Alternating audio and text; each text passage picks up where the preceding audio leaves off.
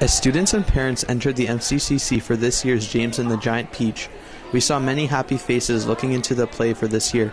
Many parents are thrilled to see their children on the stage doing the best that they can and performing an outstanding show.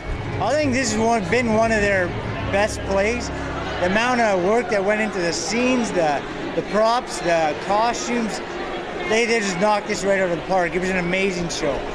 As you can imagine, for a play of this size, many hours of work gets put in to make sure that Mrs. King's vision for the play gets brought to life on the stage.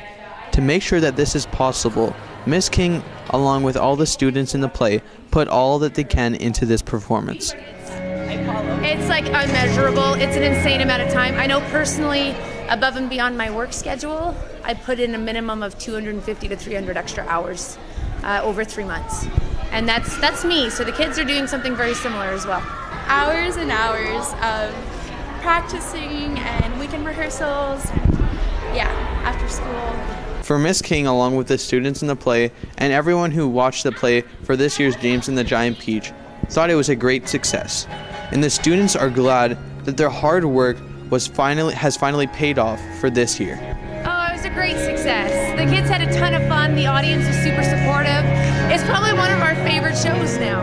With a packed crowd and a standing ovation from the audience, this year's play was nothing short of yet another great success from the MCHS Theater Arts Program. For MCTV News, this is Eli Sliger reporting.